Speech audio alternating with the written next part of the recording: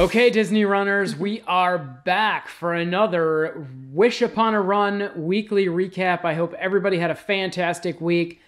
We did too. We did. Did you get your runs in? Did you run? How much did you run? And what I need to do first is I need to ask everybody, please subscribe to our channel, Wish Upon a Run. There's a link right at the bottom here for you to subscribe. We need your support more now than ever. We would love to bring some live events to you guys, especially, get this, the Wine Dine Run Disney event was canceled.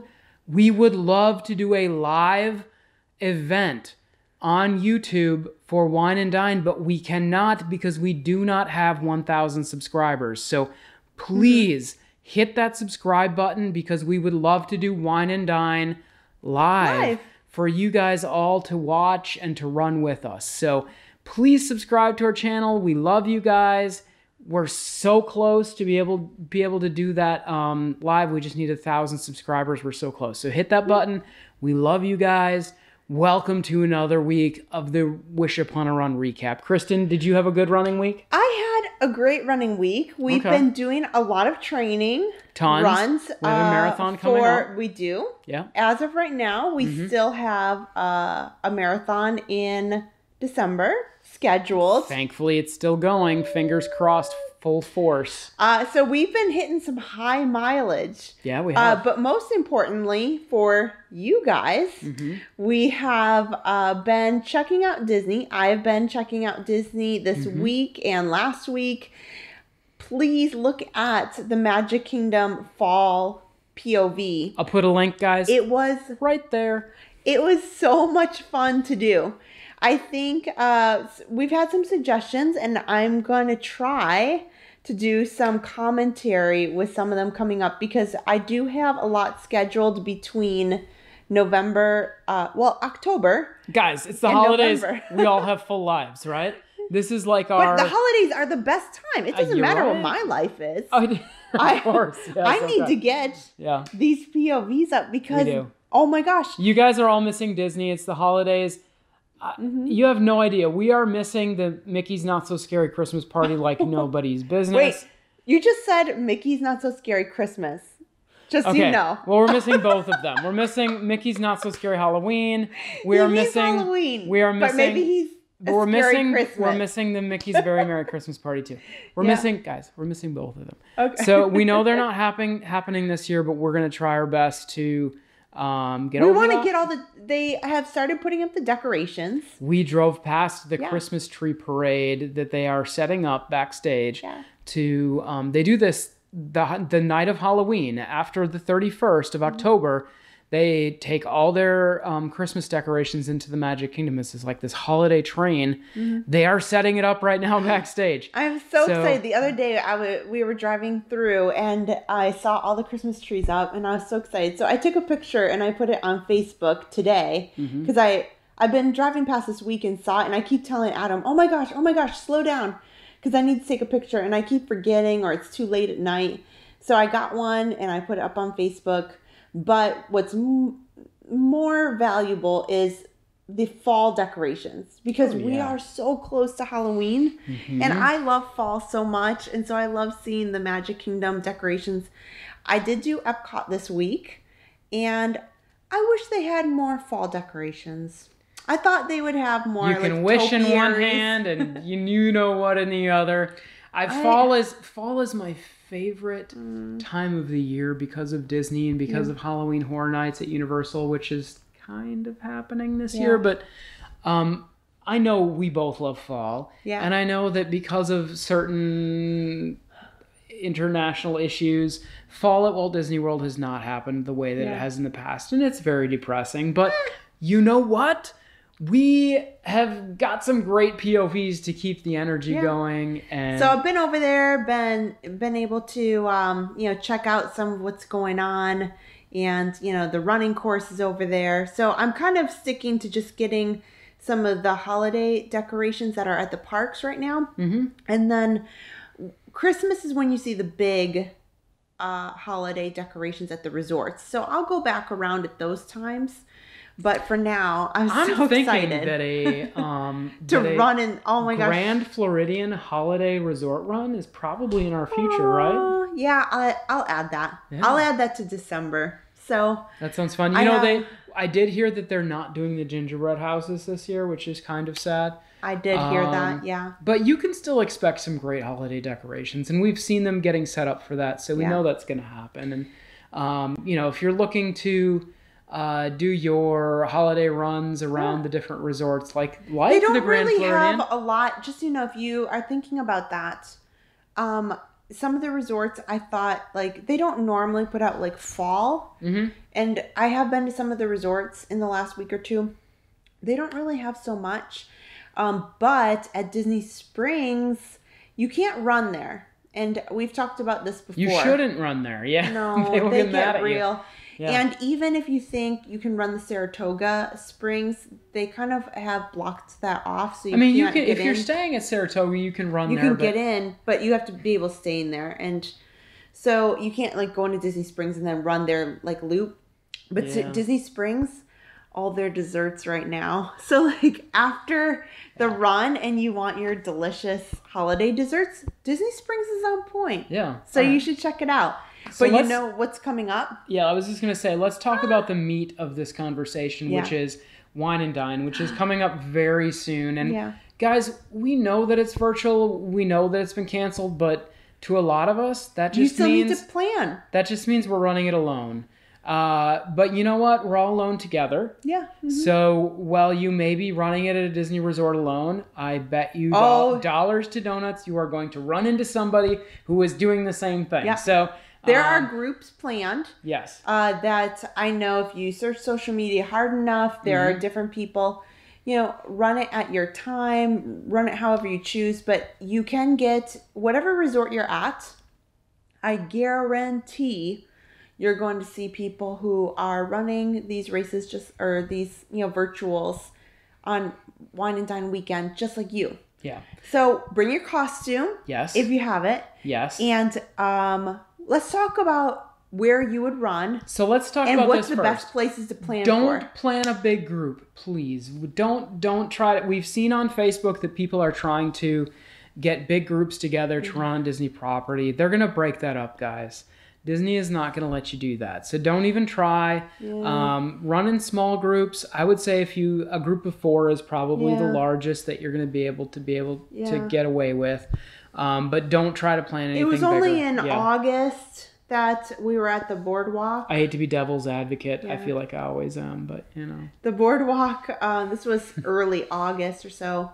I was over there and just like I had gotten a coffee and I thought it would be okay. There's nobody around me that I could drink my coffee and take my mask down. And they had people on bicycles. And the bicycle security guard stopped me and I'll just call them pleasantly told me. Guys, it was like they Disney Gestapo. To step aside they if I yelled at her. wanted They were like, coffee. They were like, you stop right now if you want to sip that coffee. I know that I've seen some of the bicycle people. And it's very quiet over there. I respect that though, guys. They're trying to keep everybody safe. So, being devil's advocate, they're trying to keep everybody safe. So that's fine. But what I really want us to talk about is I'm going to give my pick and I'd like to give yours. Okay. I'm ready. Where is the best Disney resort to run your virtual Wine and Dine half marathon? Now, I know a lot of you guys are maybe doing a 10K or a 5K. And that can apply, a 10K pretty much anywhere. That can apply to these resorts too. But we're talking about the half marathon.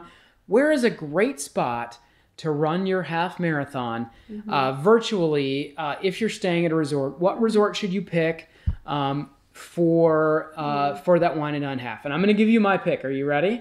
Okay. Okay, so my pick, if I had the option to pick where I wanted to stay and where I wanted to run for the Wine and Dine virtual, would be the Riviera Resort. The Riviera is, I think so, yeah. That's new. It's fantastic. It's got that restaurant on the roof that's really good. What is it called? It's called like Topolino's. But you know what else it has, guys? It is right there around the lake with the Caribbean Beach Resort, which gives you like a 2.2 mile loop that goes around, which means every 2.2 miles you're back at your resort. And if you need water, if you need a bathroom, if you need a break, if you need nutrition, you're right back where you started. And it is an amazing run. It's very pretty. It's so very pretty around the little lake. It's not boring. It's not boring. It's the really plant pretty. life and the foliage and you see the skyliner. And I'm going to put a link. We have a link to our POV that we did at the Caribbean Beach Resort. I'll put that up right now. It's a great run, guys.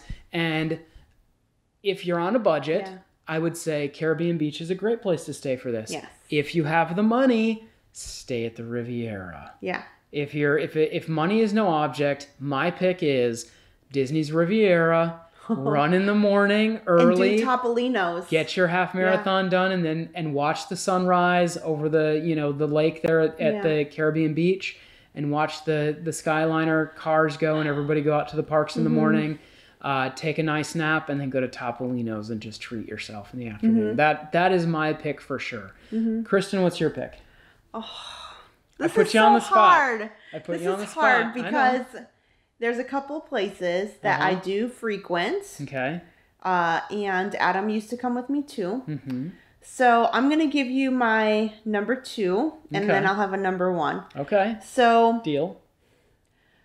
I know if you're, I'm going to this is not my number 2, but if you're at the campground, I will say the campground has tons of space. It's Fort Wilderness beautiful. Campground. Yeah, Fort Wilderness Campground. The RVs, the cabins, and just the way that they decorate like people's campsites. Oh, super fun. So if you're there, stay there. Like, you're great. Run there. Yeah, for God's sake. But that's hard for anybody who's on property in a hotel to kind of get in there. Yeah. So I'm going to give you, I am always partial, my number 2. So if you're not camping, it's a hard place to run at. Yeah. Yeah. It's not, you just can't really get in there. Like, there's not like restaurants or anything. Yeah. But my number 2 is always the Grand Floridian and Polynesian Loop.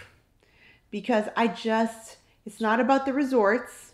I just really connect with Bay Lake and just kind of being in the whole Magic Kingdom area. Yeah. And there's something about that, especially in the morning and the sun's coming up.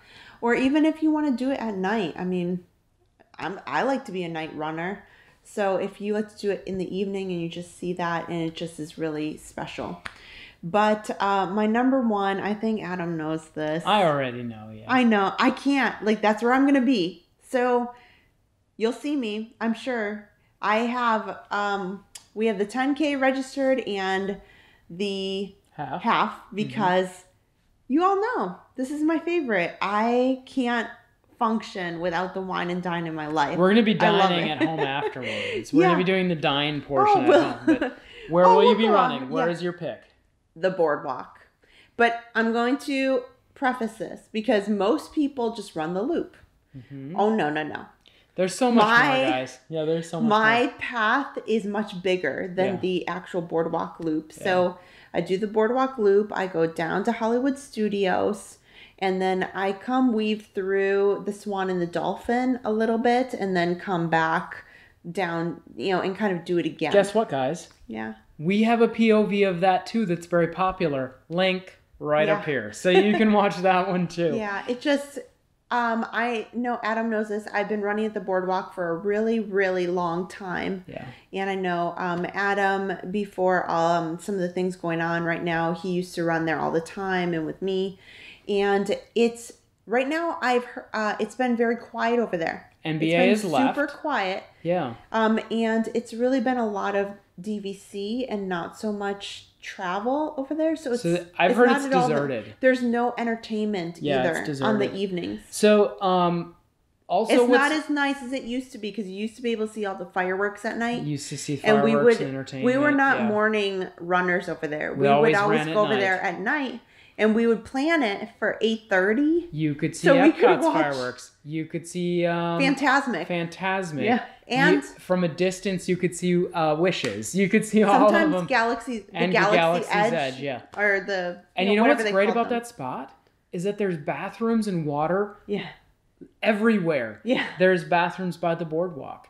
There's bathrooms all the way at Hollywood Studios and water. And there's bathrooms right at the beach club there. There's bathrooms everywhere. Yeah. So, I mean, it's such an accommodating thing for runners. I will say this. It's an expensive place to stay, the boardwalk and the beach club. And so, but it's so worth it. It is worth it. And I know I've stayed there and I know he has too. It's so worth it. They've redid the rooms and it's actually really worth it. It's really beautiful. And if you're planning on trying to run there, but you're not staying there, it's a really iffy situation, guys. You really need to have a reservation. You need to be there for a reason. Yeah. Disney wants you to only be there if you have a dining reservation. And that's for parking purposes. Now, I will say this. If you are staying at one of the resorts that's on the Skyliner, you can easily take the Skyliner from Pop Century or from the... Art of Animation. Well, Art of Animation is still closed. No, November. I thought it's November 1st. Okay, if they open November 1st, then from there too. And from the Caribbean Beach. And you can take that Skyliner right over to the boardwalk.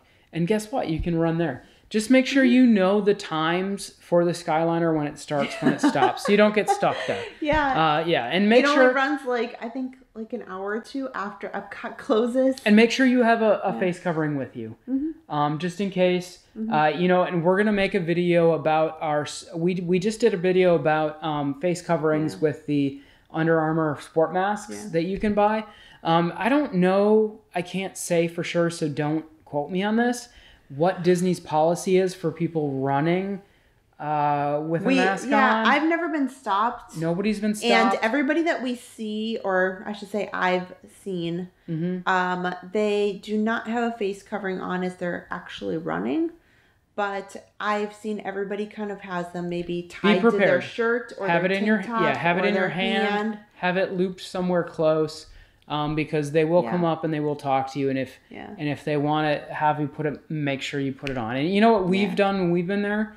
If we're alone and there's nobody around, which when you're running at 4:00 in the morning or 5:00, there's not going to be a lot of people around. Yeah.